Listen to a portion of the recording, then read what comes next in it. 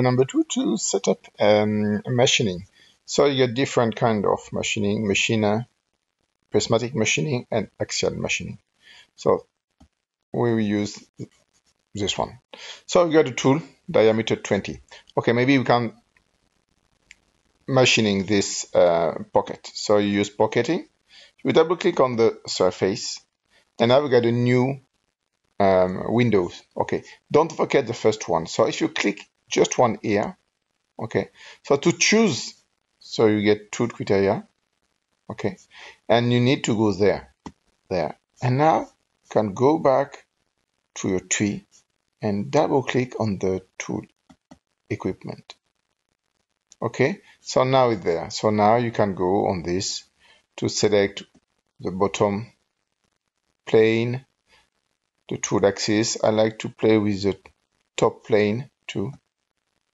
Okay, and the strategy with the number of axials, so it could be this one, the last one, with maximum depth, number of level.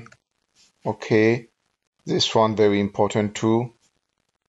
If it's axial, well, you can choose retract, must be axial. You can choose and set up the rate and the spindle speed. So okay, you calculate it. Okay, so this one we slow down.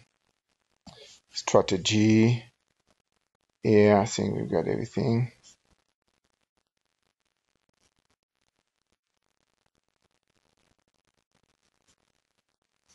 Okay, so you can display.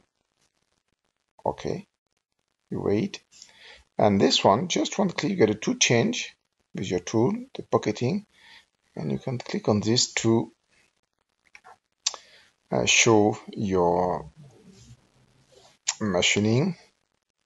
Okay, so this one. So here you've got the rough. So I think you need to select this one. And here, don't forget to do this with the enable material. Okay, so now with the plus minus, we can slow down the speed, and now you can get this and get the demonstration of your machining. Okay.